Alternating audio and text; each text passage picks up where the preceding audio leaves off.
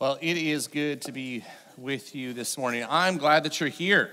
It is summer in the UP, and we have not tasted the sun, and it feels like a few moons here just because of all of the rain. It's like all of the snow we were supposed to get is coming in the form of rain in the summer, and it's not been as pleasant as it usually is here. So I'm glad that you're here on a sunny day to open the Word of God together and to see what He has to say to us as a community. And it's always good when we lift the name of Jesus. But if you would you just pray with me before we begin? Father, we come. And we are thankful. We're thankful for your son, Jesus, who came for us, that you didn't just leave us here in our own mire, but you came to rescue us through his work, and we're thankful. And God, as we open your word today, we ask that your Spirit would move in us. It would change us. It would guide us into the likeness of who you are, that we would be imitators of you. We pray this in Jesus' name. Amen. Well, we've been talking about this idea of what does it mean to have family and friends, and what does it mean to have relationships. And we've been in this series for a few weeks and really focused on family and focused on what does it look like for us to live in family relationships, and how does it all work. And so one of the things that we said is that the scriptures tell us that we're to love the Lord your God with all your heart, all your soul, and all your strength. And the second of these is to love your neighbor.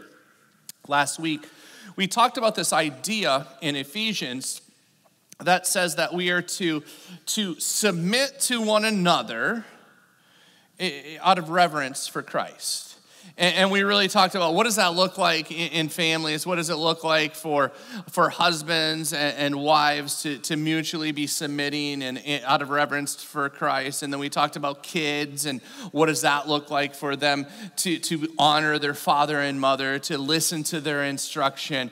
And you see how this vertical relationship with God, this loving the Lord your God with all your heart, all your soul, and all your mind, is moving then into these other relationships. And so today we're going to look at the text, and it's going to move us into relationships that are outside of our family circle. It's going to move us into these other relationships. All of us have a natural capacity to love those who love us.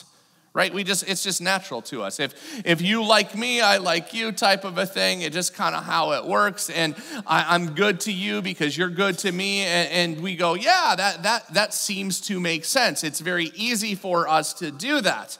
And yet God has called us into something else. He's called us into outside of this natural capacity to love, into a different way where the vertical is always pushing into the horizontal all the way to our neighbors. And we're going to talk just a little bit of what that actually means today.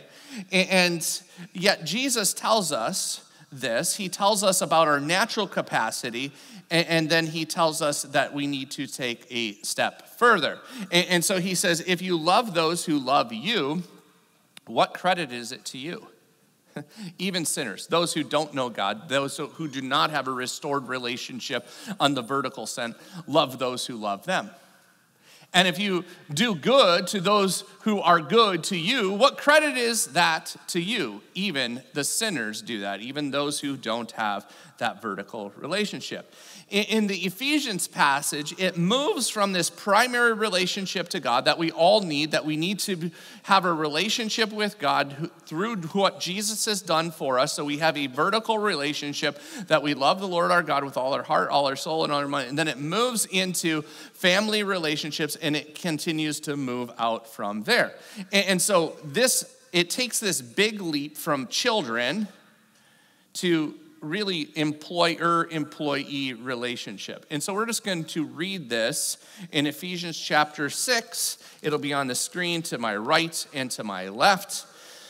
And it says this: slaves, obey your earthly masters with respect and fear, and with sincerity of heart, just as you would obey Christ. Obey them not only to win their favor when their eye is on you, but like slaves of Christ, doing the will of God from your heart. Serve wholeheartedly as if you were serving the Lord, not men, because you know that the Lord will reward everyone for whatever good he does, whether he is a slave or free. And masters, treat your slaves in the same way. Do not threaten them, since you know that he who is both their master and your master is in heaven, and there is no favoritism with him. And so just an important note here, when it talks about or slavery here, it is not the America slavery or the world slavery in the 18th, 19th century. It's very different than that under the Roman Empire. The slavery found in America, where a person was stolen and forced into labor, is condemned in the scriptures. Deuteronomy 24:7, you can write that down in your notes. It's very clear there in that is not this. And so Paul is not saying, hey, this is what you're supposed to do if you're in that situation. But this is more akin, it's not exactly, but it's more akin to employee-employer type of a relationship in the text. And so we have our families, our husbands and wives and our children, and you see them on a daily basis, or maybe not on a daily basis, but there's always this connection point where it's very easy maybe to love them or care about them or submit to them. But this goes out and it jumps to the employer-employee relationship. And so what it says here is that we are to serve, we are to work, we are to serve like we're serving Jesus. It says that both in 5 and verse 7. And it says, basically we're to obey our earthly masters, our employers with fear and trembling. We're to obey those who have charge over us on this earth. And so if you think about that in this text, the implications of that are huge, right? There's always this authority that we're coming under. There's always these places where there's authority, and it's not just in the employer-employee relationship, but it's larger than that. And when we are under that authority, we are serving like we are serving Jesus. Anyone who has rule or authority over us, we obey them. That is part of the character. That's part of the submitting. But we're not just submitting to them. We're submitting to Christ, obedience to Christ. We do this with a sincere heart. We're not just doing it when the masters are looking, right? We're genuinely, wholeheartedly looking, because who's the ultimate master? Jesus is the ultimate master. And Jesus is the ultimate master in the midst of this. And so we're not just being watched by our earthly employer, and we're not just seeking his favor in the midst of this, but on the flip side of that, Jesus is watching us in how we're doing this, and we're serving him. And so work is something that we can't justify doing a half-hearted service. And in this text, it never says, well, my boss is really bad, and so you can work half-heartedly, or the company actually owes me more money than they're actually paying me, so you can steal their staplers. It doesn't say that. It says that we're serving Jesus as we work and as we do this. And so there isn't a justification. There is not a clause in that. And so we serve with integrity, and because the Lord is watching us, and he is really the one we are serving in the midst of this. We serve, and here's the deal. We serve for a heavenly reward. This is verse 8. Verse 8 gives us another reason why we work with our whole heart and obey those who are in authority over us, is because we're rewarded by God.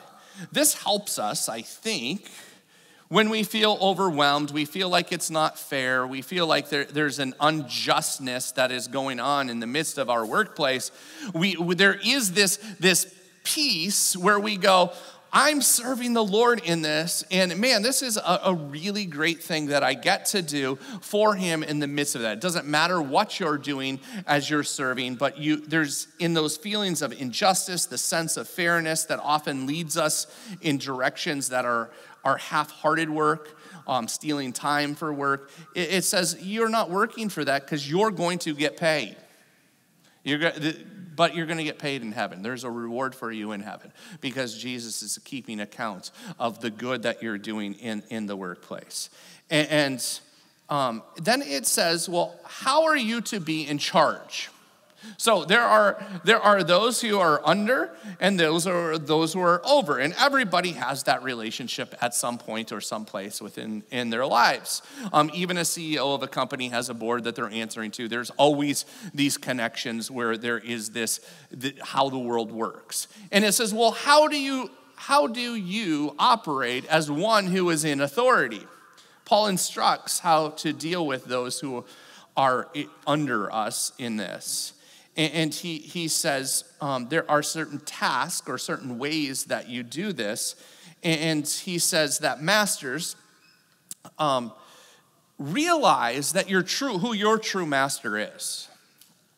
He says, hey, you realize, don't treat your slaves in the same way. Do not threaten them, since you do not know that he who is both their master and yours in heaven, and there is no favoritism with him. There's this incredible equality in this statement.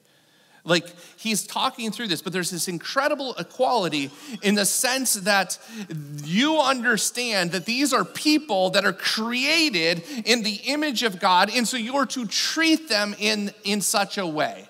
You're not to threaten them, and you're not to push. And in Roman culture or Roman slavery, there were like a lot of the threatening stuff, which you wouldn't have here in America, or maybe you do have here in America, but there's ways to remedy that. You can sue your employer, you can do things, you can come against your employer if they wrongly terminate you, or all of those types of things, because we have laws that kind of protect in this. They did not have that. And so there would be a difference in the midst of this, but it's calling these ones who are in authority. It says, hey, you don't use that authority to threaten to get the job done, but you come alongside and you instruct in the midst of this because you understand who their heavenly Father is, and it's the same that is yours is theirs, and there's no favoritism. And so it doesn't matter whether it's a man or a woman. It doesn't matter if it's somebody who is a slave or somebody who is free.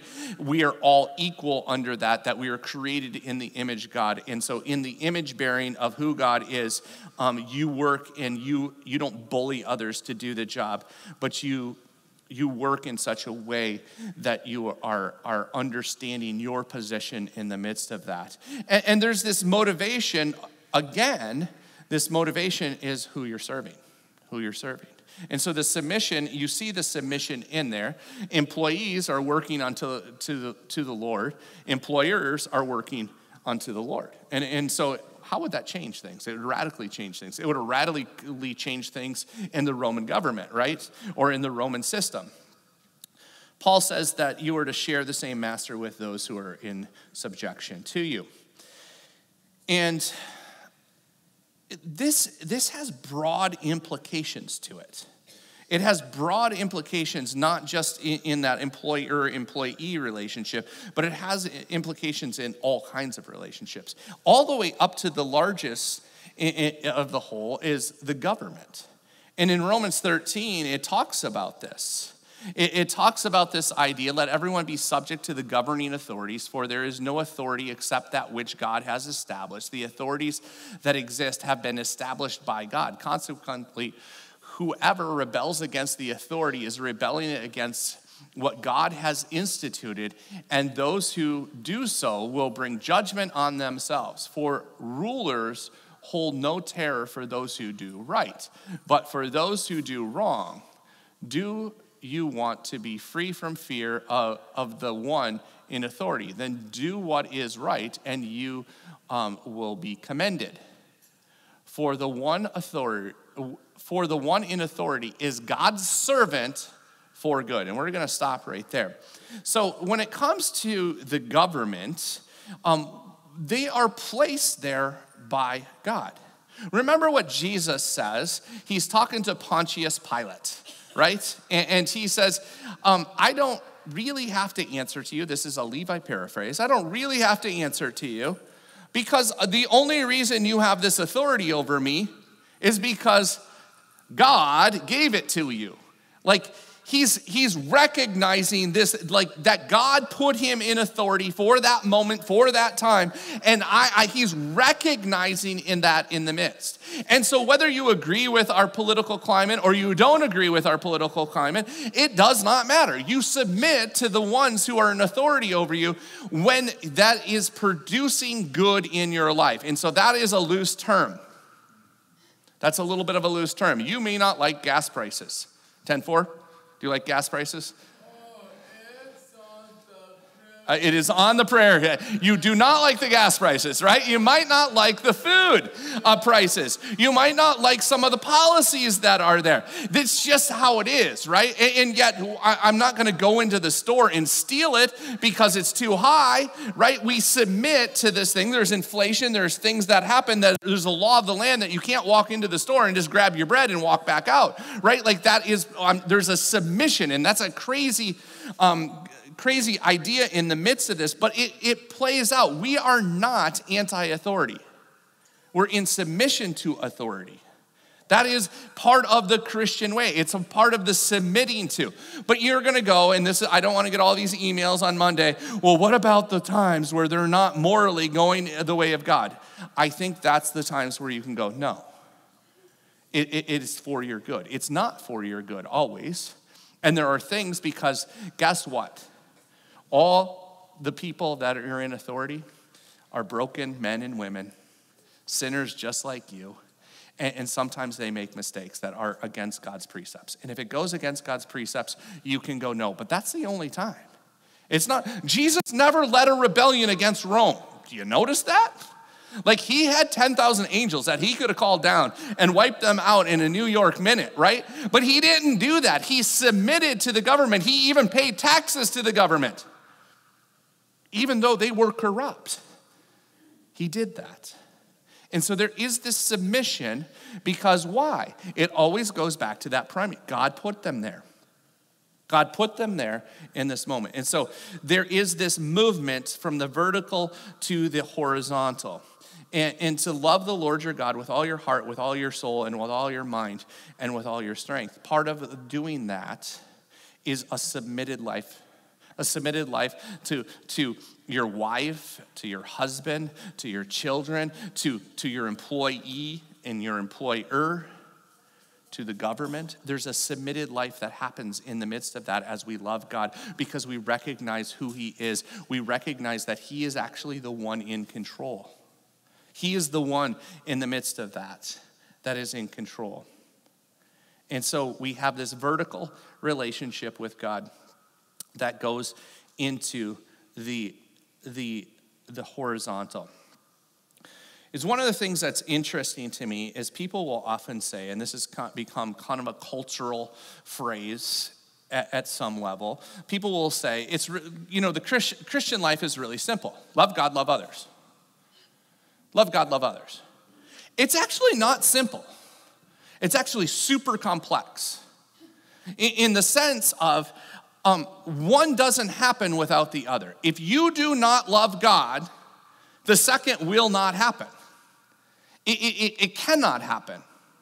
You may do some good things, and you may care about people, and you probably are caring about people that are closest to you, and then kind of moves out from there. But it's not going to happen how God wants it to happen in this horizontal movement of love. Remember, love is doing what is good for those around you. It is doing what is in their best interest. So Jesus comes down to earth. He takes on flesh, God in the bod, right? Like he has flesh, and so he has all of the temptation. He has all of the tiredness that we have. And what do you often see him doing? You often see him escaping to do what? To make sure that his relationship with the Trinity that has been always in existence is right and correct, and he's filled up with this relationship. He begins to pray, "Our Father who art in heaven, hallowed be your name. Your kingdom come, your will be done." He teaches us to pray. Who is he praying to? He's praying to God the Father, but he's a part of the Trinity. He is God, and yet he is praying to the role that the Father has in the midst of this, and he is being renewed in the midst of that in the world in which we live. And so you see this primary relationship that Jesus is continuing to connect in with God. He's continuing to develop that. And that allows him then to do what? It allows him to love his neighbor as himself. It allows him to do that. It produces that in him. And so Jesus came here, and the thing that he did for us, he came with what? He came full of grace and truth. I love the grace part. Don't you? Amen. I love the grace part. I don't always like the truth part, right? But he came with both of them. He came to give us grace. He came to say, hey, you are in trouble, folks, and here is why. He still told the truth. Why did he do that? Because it's the very best thing that he could do for us. It was the most loving thing that he could do for us, right? And you see this over and over and over again, all the way to the cross. When he gets to the cross, what does he do? He lays his life down. No greater love. We know this passage, right? There is no greater love than a man lay down his life for his friends. And what does Jesus do? He lays down his life because it's the very best thing that he could do for us. There is nothing that you can do to earn your salvation. There's nothing that you can do to restore the relationship that you have with God other than to believe in the one that he has sent, and that is Jesus. And Jesus goes as a willing participant to the cross for you and for me. And so when we say, love the Lord your God with all your heart, all your soul, and all your mind, the starting point for each one of us is always Jesus. It's always Jesus. And then the natural byproduct of that, of loving the Lord your God in that way, is it begins to go out this way. There is no way, let me just tell you a little secret. There is no way without Jesus I'm submitting to my wife. And I will tell you, there's no way she's submitting to me. There is no way my kids are honoring me the way they should without Jesus. There is no way the employer-employee relationship works without Jesus, without this vertical, this submission to each other. There's no way that I have the ability to love my neighbor as myself without Jesus. It just doesn't work. So we're going to go to another familiar story. It's a very familiar story. And I'll just tell you, I had 2 aha moments this week. You ever have those moments? They're fantastic, right? And like your mind's like, whoa. And I had one where it was like, whoa, but a little embarrassing whoa. And so when I was a kid, we had inner tubes that we floated around on rivers. We used them for hunting. My dad would send me out into the swamp when we shot geese on a rope, and he would pull me back. Sometimes it would flip over. Very cold in October or November here when you're doing this. Lots of stories about that. But it's an inner tube, right? So my boys blew up the tire on our golf cart, and I couldn't fix it myself. And so I brought it into a shop. I took it off, brought it into a shop. I got to the shop, and I handed the guy, and I said, well, I think the tire, the outer tire is fine, but I think it's the inner tube. And I went, whoa, inner tube. Inner tube. Do you get what I'm saying here? It's not just something you float on to go pick up dead geese. And in my mind, I didn't say this out loud, but I was like, whoa.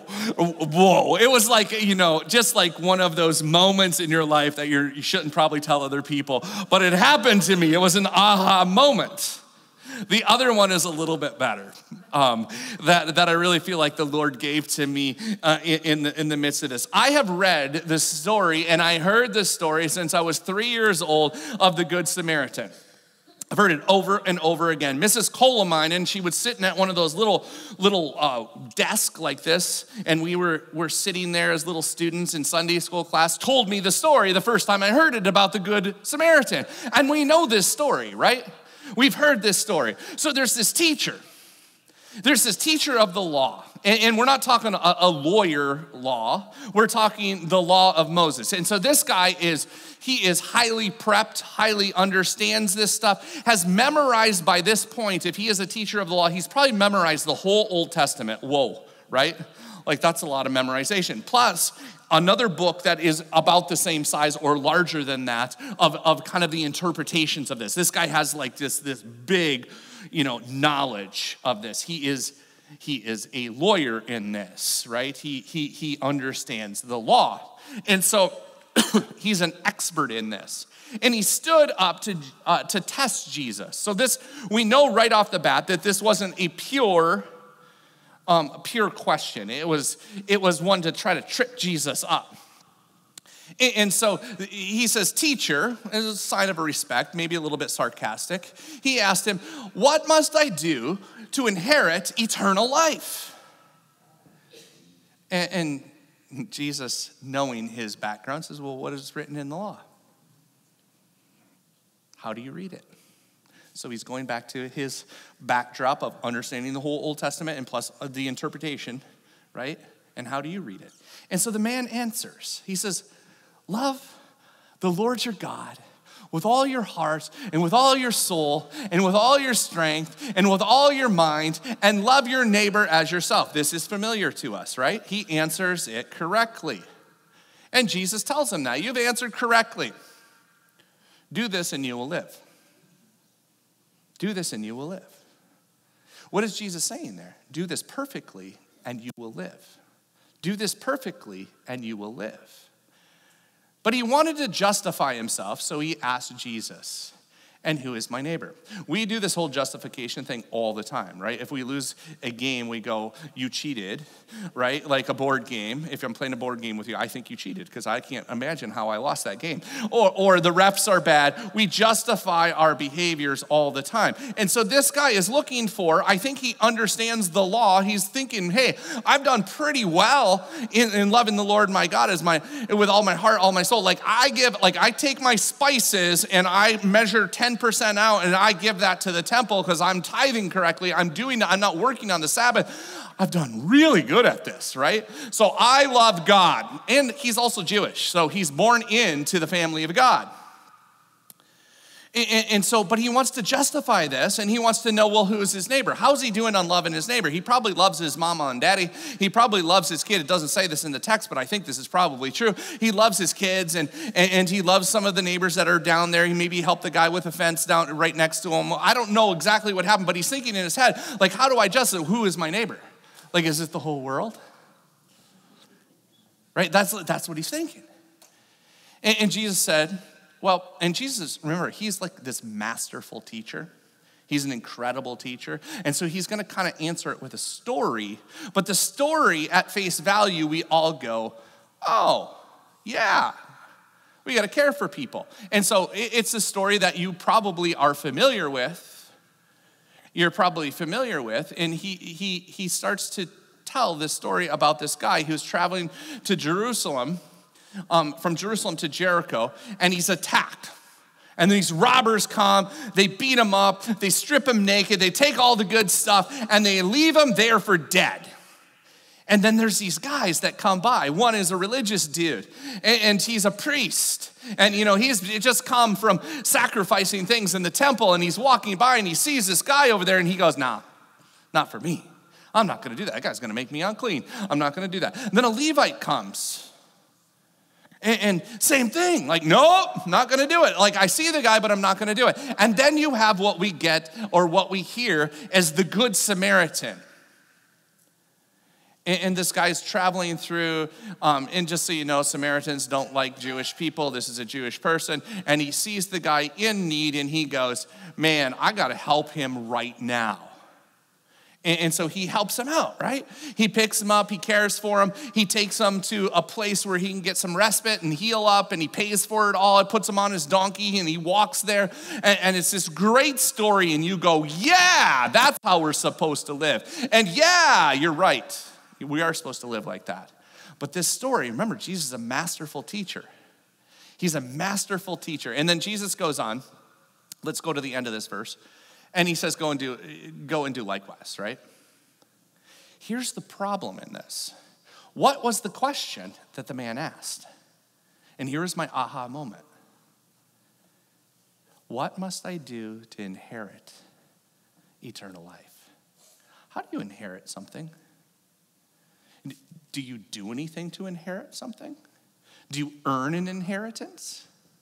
You don't earn inheritance. It is given to you. Mama and daddy own a business. Someday Bubba and Sally Sue will have to give their farm over to their kids, right? And so it's split up in the will just perfectly, so nobody is fighting. They've done their due diligence in this, and so they're going. And the kids will, when they pass away, they're going to inherit the family farm. Did the kids do anything? No, they didn't do anything other than they were born, right? They didn't do anything to get the inheritance. This guy asked a question of how do I inherit this? How do I earn my inheritance? It's a very interesting question.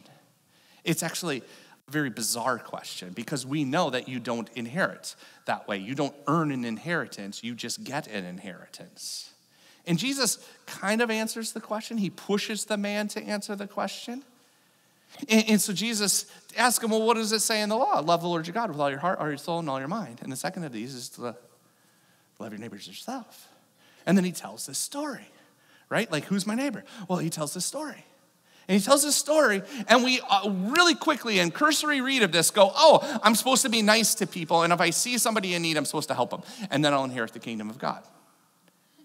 That's not right. That's not what he's answering in the midst of this. What he's answering, or what he's showing this guy, is that he can't do this. Now just track with me for a second. All of our sin, my sin, your sin, everyone's sin, comes out of me not loving the Lord my God with all my heart, all my soul, and all my mind. And this starts very early, and loving my neighbor perfectly as myself. Let me tell you, we do this early on. We call it the terrible twos. I think it really happens at 3, though. I don't know why we call it the terrible twos, but I really actually think it's terrible 3s. That was my experience. Maybe your experience is a little bit differently. But what do they learn? They learn this word that has 2 letters to it. No. No. And are they in that moment loving their neighbor as themselves perfectly? The answer is no, right? Just no, they're not.